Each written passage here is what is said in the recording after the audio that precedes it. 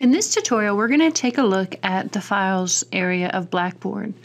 What you need to do to get started is to go into one of the courses that you're teaching, make sure that the edit mode is on, and then you're going to go into the control panel and then click on Files if it's not open, and then you'll see the name of your course. Click on the name of your course. This will bring up the files area of your class. Now, if you have a brand new class, there won't be anything in here. If you've exported from a previous semester and imported it into this class, you should see all of those files.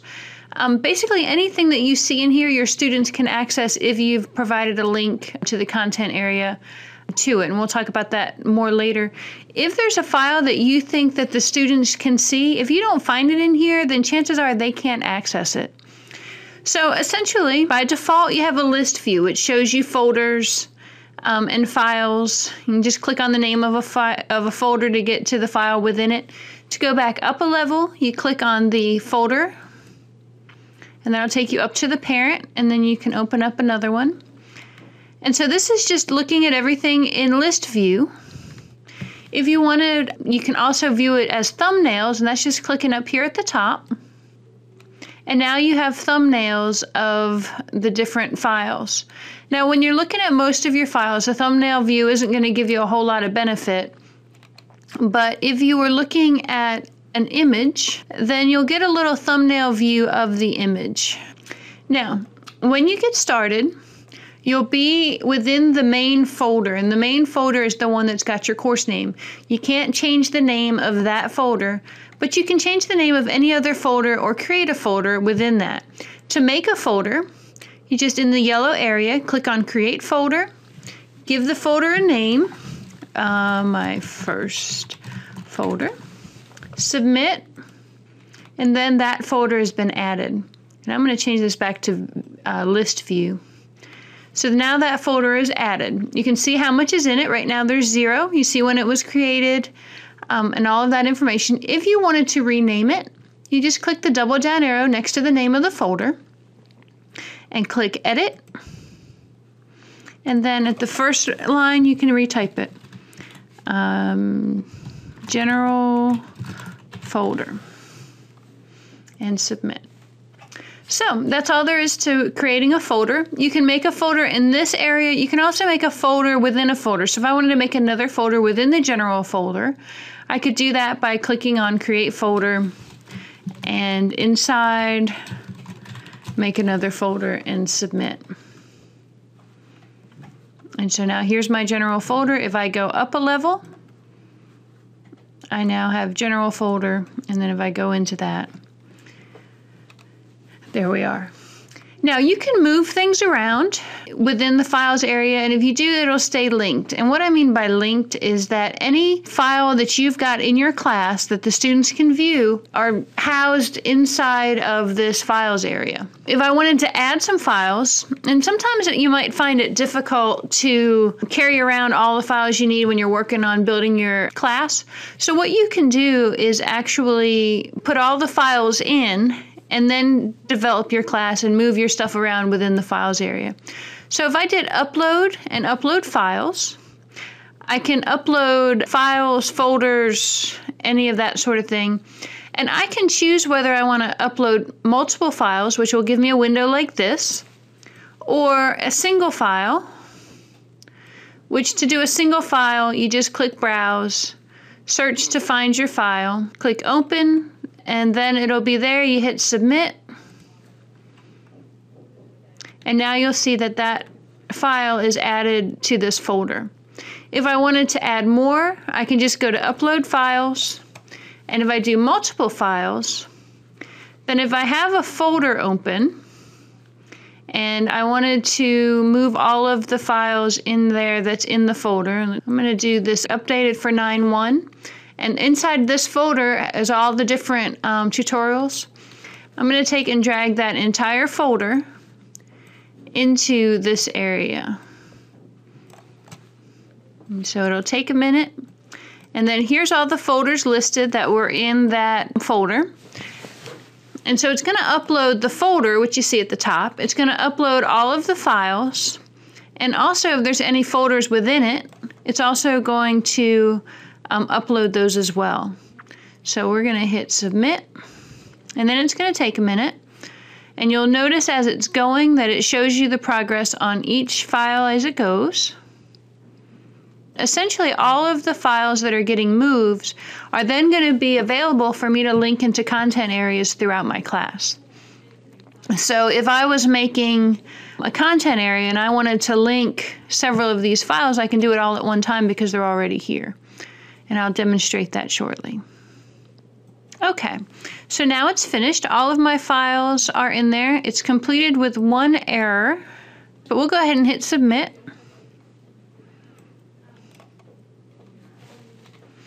And so here's the folder, the updated for 9.1. That was the folder that I was putting in. And if I click on the name of that folder, it'll open it up. And it'll show me all of the files that I've put in. Now notice that the icons are different depending on what kind of file it is. There's a PDF icon, there's a document icon, there's a zipped file icon. So depending on what kind of files, you'll see different thumbnails. Okay, so what I can do from here is I can actually organize further. So if I wanted to make some folders to put these in, I can create folder, and then I'm going to make a preview access folder.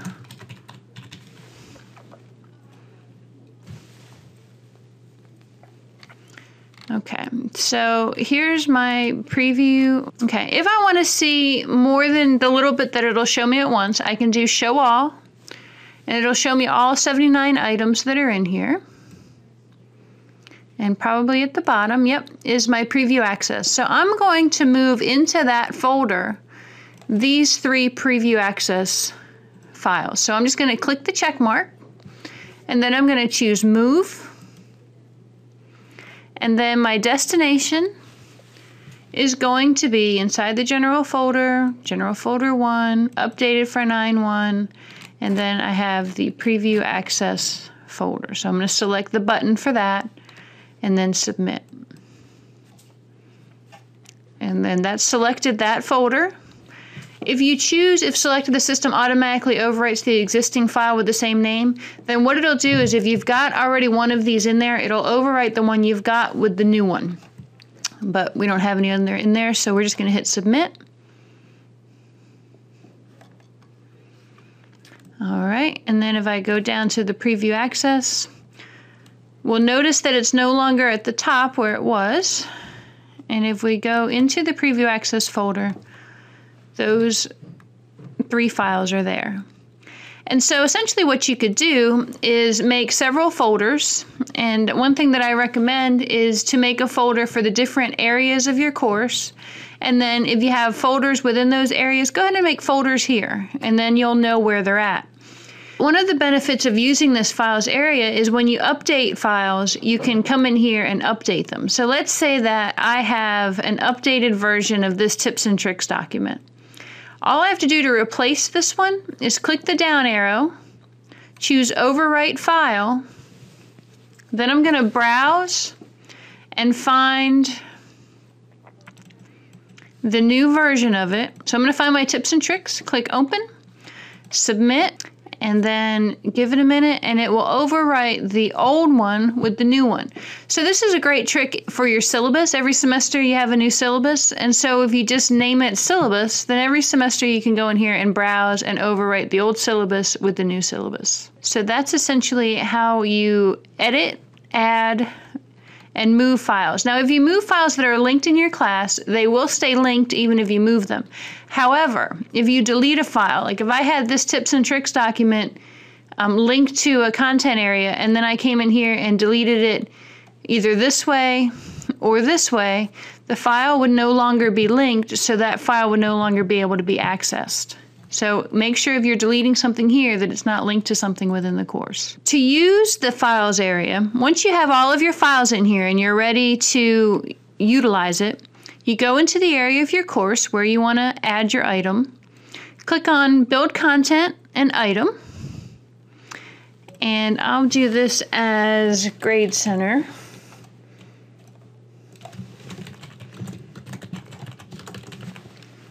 And then I can do a description as usual. And then to attach the files, then I'm going to do Browse Course, since the files are already within the course.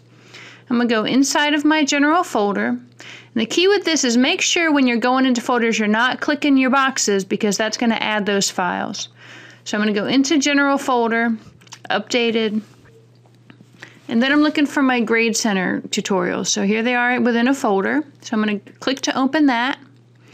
And then I can add as many files as I want. If I want to add all the files that are shown here, I can just click the check box at the top, and that's going to add everything that I can see and everything within that folder. It tells me at the bottom how many files I have, and then I'm going to hit submit. And then it's going to show me all of the files that are being used. And you can change the name of any of the files if you want to. Then once you're ready, just make sure that it's viewable, hit submit.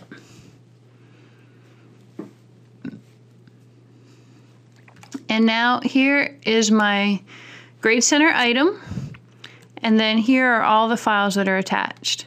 So rather than have to go dig one by one to find the files, I got to do all of them at one time, which is very helpful. When you're in your files area, if you're not sure if a file is being used, if you go to the file, so if I want to see where, we'll go into Grade Center tutorials, because we know these are all being used. So if I go to the file and I do the double down arrow, I can use the 360 view. And what that's going to do is it's going to tell me where in the course the file is being used at, or if it's not being used. So in this case, down here at the bottom is where I'm talking about with the links. It's telling me that it's used in this course. This is the name of the course. This is the instructor. And then the item it's being used in is called Grade Center. So if an item is not being used, so let's go up one. All right, so if an item is not being used, like I haven't used these tips and tricks document, I can do my double down, I can do 360 view, and then when I get to links, no links available because it's not being used anywhere. So if you've got a course that's been copied 2 and 3 times and you're not sure what's being used and what isn't, this, though tedious because you have to do them one by one, but this is a way you can make sure that the file that you're deleting really isn't used anywhere. Another thing to keep in mind is the permissions. If you have a file that you know is here and your students should be able to use it, go into the double down arrow and choose permissions and make sure for the student read option is available. If it's not, you'll want to fix that. And to fix that, you can add a course user list, and that's if students wasn't available, but generally it always is. Then do your double down and edit, and then you can choose what the students can do. Read, write, remove, manage. Generally with the students, you just want to have them read, and then hit submit. Now, another thing you might need to do is to upload files that have been zipped, but you don't want them to stay zipped. Like, for example, this views.zip is a zip folder, and you can tell because it says zip on it. And the only way you can use it is to link the zipped folder, which the students would have to then download to get the whole zip file. But if you want to upload a zip folder and have it unzip, it's easy to do. You do your upload, and this time you're going to do upload package. And then you're going to browse to find your file. And these can only be done one at a time. And so we had the views. That's my zip folder. So I'm going to click on that. I'm going to click on open. And then again, if you wanted to overwrite files with the same name, you can. We're not going to. And then we'll hit submit. And because we already have these files there, it's not going to let us upload it because we didn't choose to overwrite. So we're going to cancel.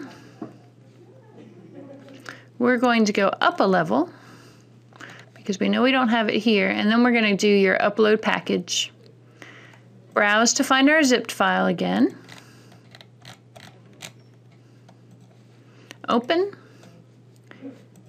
and then submit. All right, and so then rather than uploading the zipped file, it now unzips it and puts the files all separately.